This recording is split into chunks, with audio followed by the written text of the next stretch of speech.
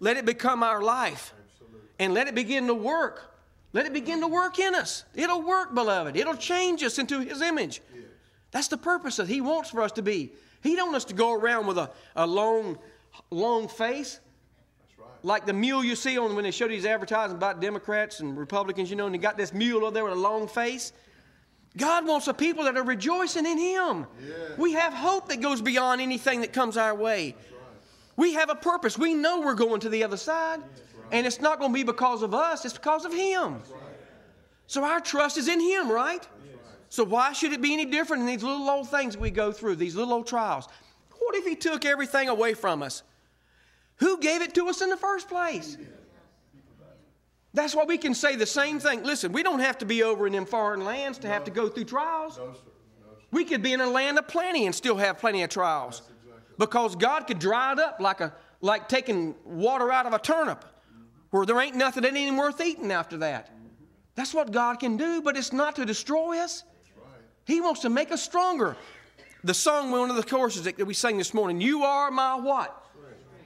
When all else what? Do we have to wait till all else fails us before we can reckon on Him to be our strength? Do we all have to, you are my peace through days of strife? Do we have to get to the point to where we're completely bombarded with strife in our hearts to wait for Him to be our peace? He's our peace whether we have strife or not. That's right. He's our hope when doubt surrounds us. And when doubt ain't surrounding us, He's still our hope. That's right. He is our life, beloved. Yes. He's our life. Let's put our hope in Him. It says, whether thou would keep His commandments or not. That's the whole purpose. The Lord gave us His word that we might live by it. It's not just word to put in our pea brain here, but it's something that can be, it says over, and I believe it's, I believe it's in Ephesians 6. It talks about the word. It's His word. It's living. It's active. It's not sitting there dormant. It's accomplishing something in our hearts. And He humbled thee. Praise God, we need to get away from this whole stinking pride we got anyways. Yes.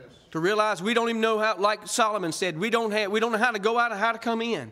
The fact is that's the case. We do lean too much on this arm of flesh. But He humbled us, suffered thee to hunger. Let me say this to you. The trials we're going through now. Do you think it might be possible that God's allowing that to humble us? Absolutely. Do you think it might be possible that He's suffering us to hunger?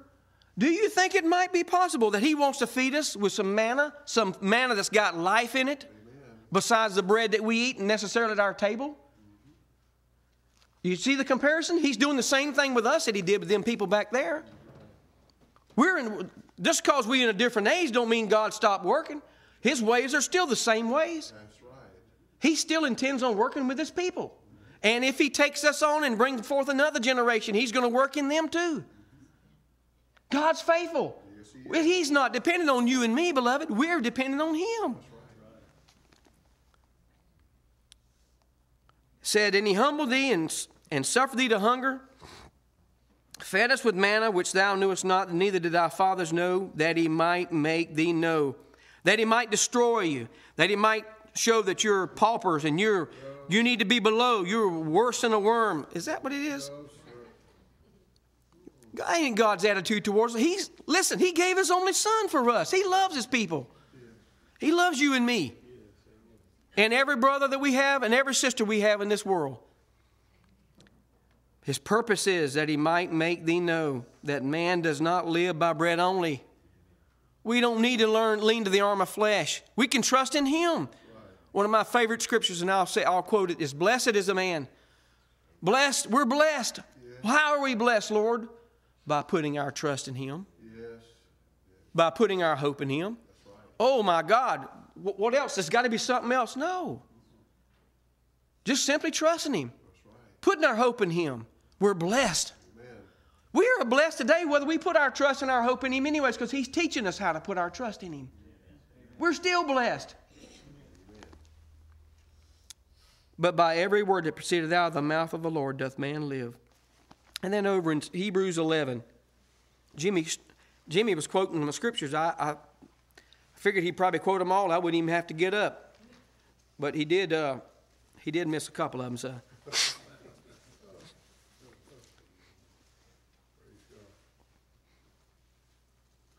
I appreciate everything that's been said, too. I don't want to give the enemy no room to work on nobody about nothing that's been said. We need to pray. Yes. Listen, some things are absolute basic. When a child is born, what does one of the things he's got to do? He's got to drink milk, doesn't he? Well, drinking milk is just like praying. It's a necessity. It's a necessity. How are we ever going to know who he is if we don't communicate with him? Where can you go? Where can you go? I know you can't go to no psychiatrist and lay on that bed and start unloading yourself to him and he's going to help you. But his word says we can go to him and cast all of our cares upon him. Amen. Why? Because he cares for us. Yes, we can take all these heavy burdens we got, we can dump them off at his feet and say, Lord, they're yours. And take his yoke on us because his burden is easy. His yoke is easy and his burden is light. We got a different yoke on, beloved, if it's weighing us down, if it's causing us to be discouraged, if it's causing us to be defeated, if it's making us doubt and fear, whether we're going to be able to make it to the next meal, we're going to be able to pay the next. We got the wrong yoke on. His word don't tell me that his yoke is like that. So we need to take it off, throw it down, tell the devil he's a liar. It's not God's yoke, and let the Lord put his yoke on us. Blessed is the man that puts his trust in the Lord and whose hope the Lord is. He says another thing. He'll keep us in what? Perfect peace. Oh, what is perfect peace? That means you're not doubting, you're not fearing. Who's what? Mind is stayed on thee. We're looking to him. That's what he wants. Listen, he don't need to ask us about how to get through the wilderness. He knows the way. We just need to follow him. He's going to take us to the other side. Listen, he will never get off his throne. And everything that he allows the devil to do, he's doing it for our good. It never will be anything out of his hands. Hebrews 11, verse 6. This is our problem. This is our need, beloved. But without faith. What is faith? It's things hoped for. It's something we don't have. Ain't that right? But it's something that we believe that we're going to have. That we believe we're going to have. Just like you said there Wednesday night. That's a real truth. I believe that we need to get off the diaper and get off the milk and start having a little bit of bread. Get a little bit of some vegetables. Start eating them instead of this milk. This milk, we need to grow up. Right. And I'm talking to myself. We need to try. Listen, we need to prove God. Take him at his word.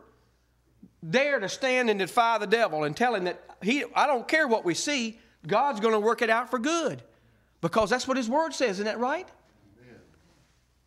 Without faith, it is impossible to please him. For he that comes to God must believe that he is. Let me ask you a question. If we really, and I know the path of the just is a shining light, but I want to make a point. The point is we need to exercise ourselves, beloved. We just need to walk out by faith. Dare to take God at his word. It says, he that cometh to God must believe that he is. Let me ask you this. Do we believe that when we go to him in prayer that he's going to answer that prayer? Yes. If we don't believe, then we're wasting our breath. Do you know that? Thank God. There's a scripture over in, hold that right there a second. There's a scripture over in, I think it is Romans 8. Let's see here a second. Just stay right there where you're at. It says, likewise the Spirit also helpeth our infirmities, for we know not what we should pray. Did you know that? That's right. Because all we're praying for is, Lord, take this problem away from me. And the Lord's saying, hey, this problem is serving as a purpose to accomplish what I'm trying to accomplish in you. It says, we know not what we should pray for as we ought. But thank God, this is what Christ does for us. The Spirit in itself maketh intercessions for us with groanings that cannot be uttered. Thank God he goes before the throne and he don't say, he says, Lord, be patient. Be patient with them, Lord. Go ahead and accomplish what you're doing. They'll understand they'll understand by and by. They'll understand. So he don't take those things away from us, even though we want them to be taken. Paul wanted that thorn in the flesh. Here is an apostle. Look at Jesus Christ. When he was in the garden, he had flesh just like me and you.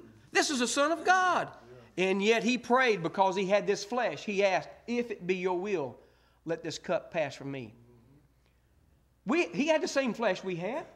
Why do you think he cannot be like a high priest that became touched by the feelings of our infirmity? He went and suffered in all points like as we are. He wanted to be able to understand what you and I go through. That he might go before the Father and say, Lord, help him. He needs you right now. He's in a low place.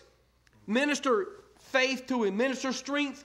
Give your word to him, Lord. Give him hope.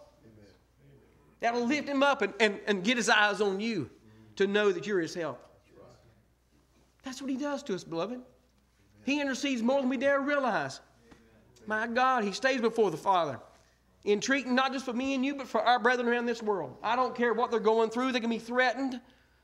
They can be threatened all they want to be threatened. All it does is turn the hearts of his people toward him. That's what we need. That's what he's wanting the whole time. We're learning. Don't be discouraged. We're learning. God's helping us, beloved.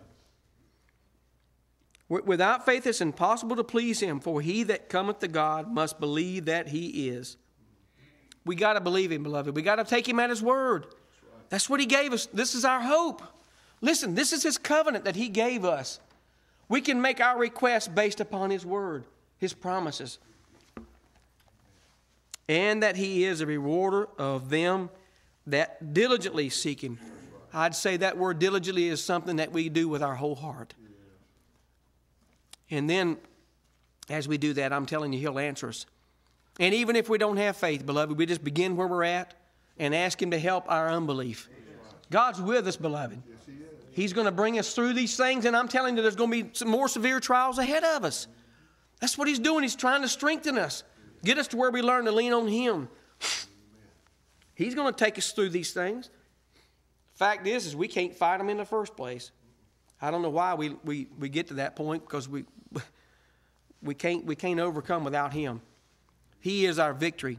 He's our strength. He's our peace. He's our rest. Oh, God, look at the fruit of the Spirit there. That's what Christ is to us. He's our salvation. He's our wisdom. He's our righteousness. He's our redemption. And he's our salvation. Oh, God, let's just rest in him, beloved. Listen, with him there is rest. We don't have to struggle. We don't have to strive. Just put it in his hand. Say, Lord, this is your problem. Because this ain't my situation. This is you. I'm trusting you with it. Take care of me, Lord. And he's faithful. He'll bring us through. Amen.